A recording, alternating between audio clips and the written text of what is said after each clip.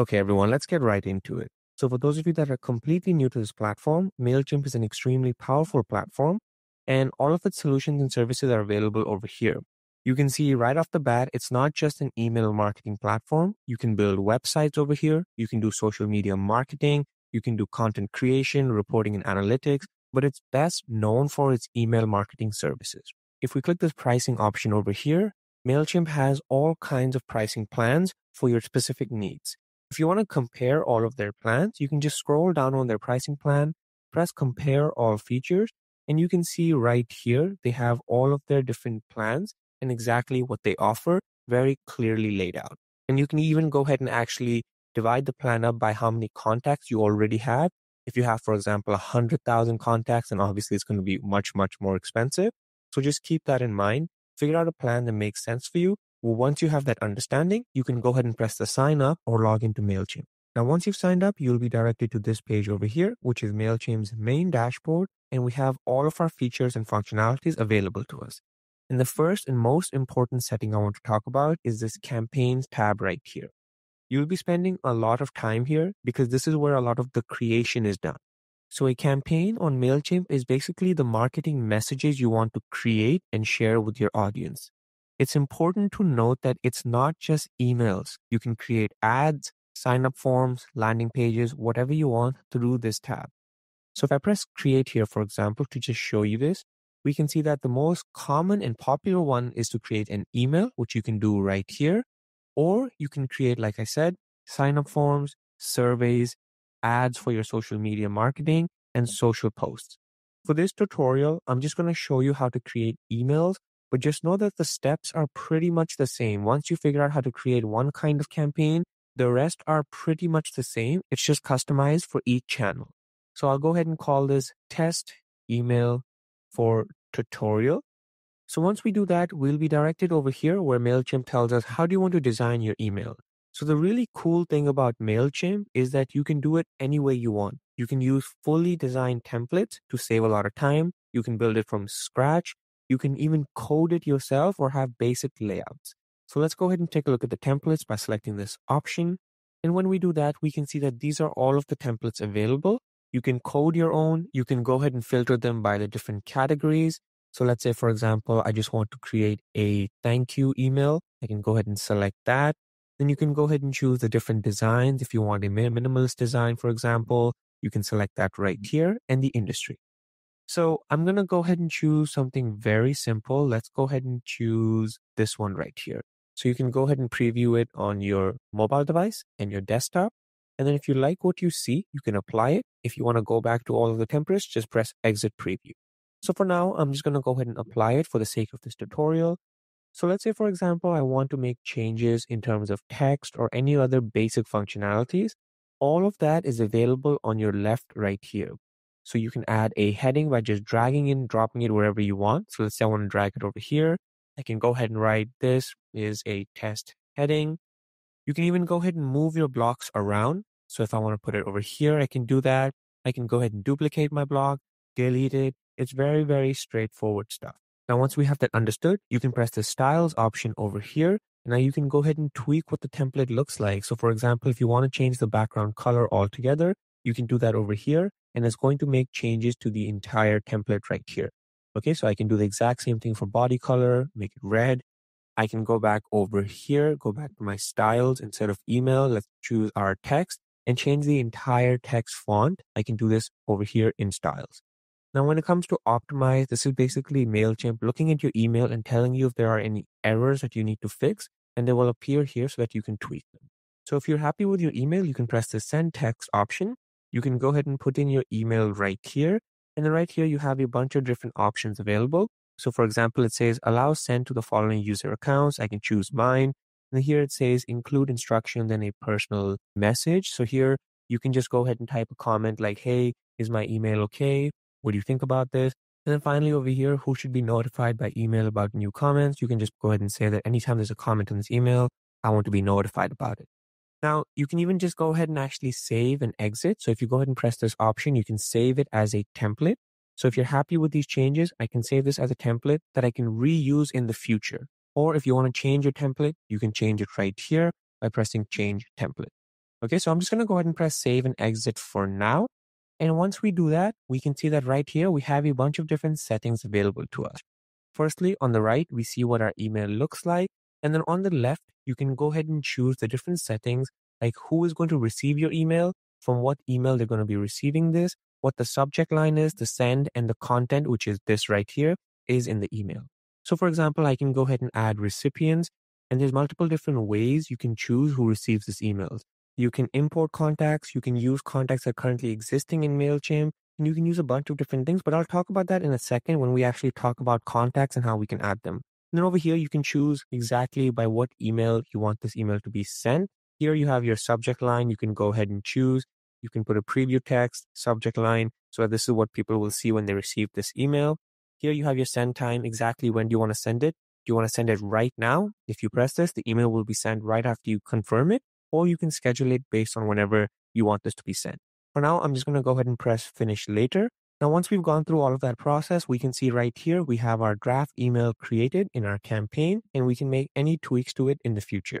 Once we actually launch this email and once it goes live, you'll be able to see some basic data about this email right here.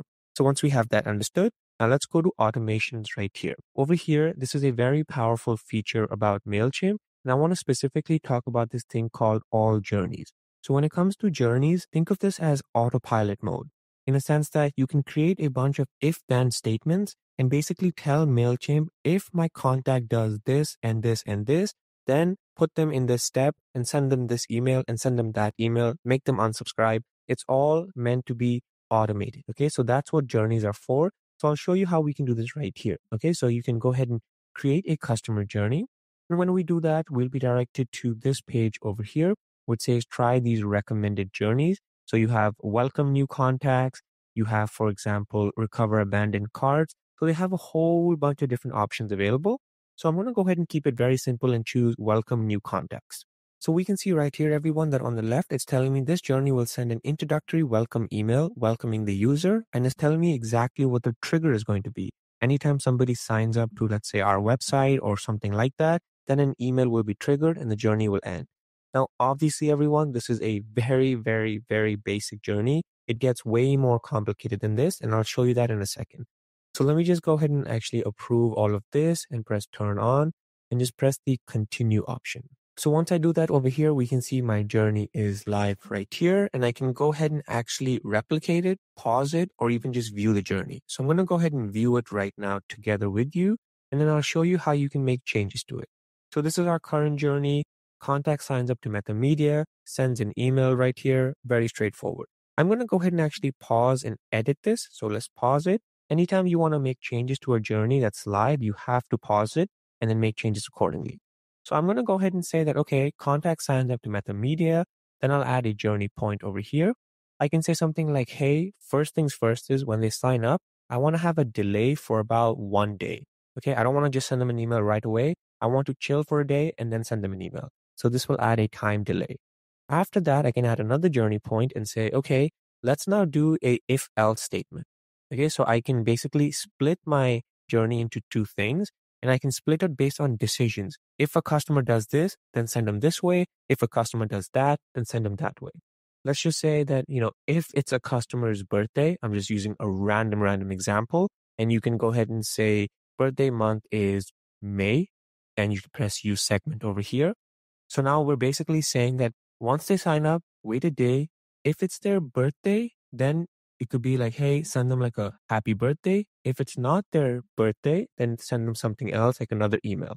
So this isn't the best example in terms of exactly what you would use, but you're getting the idea over here. You can go ahead and make it as powerful as you want, depending on how you want to create it. Okay, so that's how you can go ahead and do this right here. And you can go ahead and make all kinds of journey points. Okay, so if I add another journey point over here, for example, you can go ahead and do it by percentage split. So if you want to split test a particular email, you can do that over here, and you can create a 50-50 split, and you can add two different mails right here, and it will basically send 50% of the audience to the left side and 50% to the right side. So once we have journeys understood, we can go back over here. And the next thing I want to talk to you about is this audience tab right here. So let's go ahead and click that. So once we do that, we'll be directed to this page over here, which is your main audience dashboard. Now over here, you can go ahead and create contacts. All right. So you have to have contacts to send emails to for this to actually work. There's multiple different ways, like I talked about in the beginning of this tutorial, for you to create your contact. You can add your contacts manually by importing them to Mailchimp. You can, for example, upload a file. You can just copy paste them or directly via emails. Once you have these contacts uploaded onto Mailchimp, they will appear in your particular audience. Okay, so I'm just going to go ahead and press the back button over here. And then over here, another thing I wanted to talk to you about is this Signup Forms option. You can even go ahead and create Signup Forms. These are basically landing pages that you can go ahead and create. And once you create them, you can go ahead and send them out to your customers. They can fill them out. Once they fill this information out, they will become a contact on Mailchimp. I'll just show you very quickly. I can call this test landing page. And I can keep it, at the current audience, press begin. And then over here, I can go ahead and choose exactly what my landing page should be. Let me just go with lead generation for now. I accept. And then over here, we can see that this is what the landing page will look like. You can make a bunch of changes using the blocks over here, exactly the same as the email builder. And then over here, people can enter their email and then they will be subscribed and sent to Mailchimp. Okay, so I'm going to go ahead and press the save option over here. I'm happy with it. And then over here, we've basically now created our sign up form. And all of the different tweaks in terms of what the URL should be, exactly what the page title and site icon, all of that stuff in terms of making it look more like your brand, you can change over here. Once you're happy with everything, you can press the publish option. So that's what sign-up forms are. Then finally, a couple of the things I want to talk about before we move to analytics is this segments and tags option. So let me go ahead and talk about segments first. So the way that segment works is once you have an audience created or contacts imported, you can divide them up, right? You can divide them up based on categories, based on certain settings, and you can basically create segments for them. Let's say, for example, you want to go ahead and filter people by a particular birthday. You can do that and say that everybody that has a birthday in May, I want to create a new segment for that particular audience, so that I can use them in the future. And I'll just call those May contacts birthday. I'll just make it very simple. Save and exit. And now I've created a segment, and anybody that's a contact now that's born in May, once they get imported into my Mailchimp, they will basically be segmented into this criteria if they're born in May. Okay, so that's what segments are. Again, you can make this way, way, way more complicated. Finally, over here, you have tags. Tags are another great way to basically segment your audience. If you have people that have made purchases from you, you can call them product purchasers.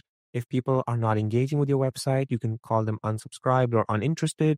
Whatever you want to do, you can create a new tag over here. Call it for example, purchasers. As an example, press create. And now I've created this tag.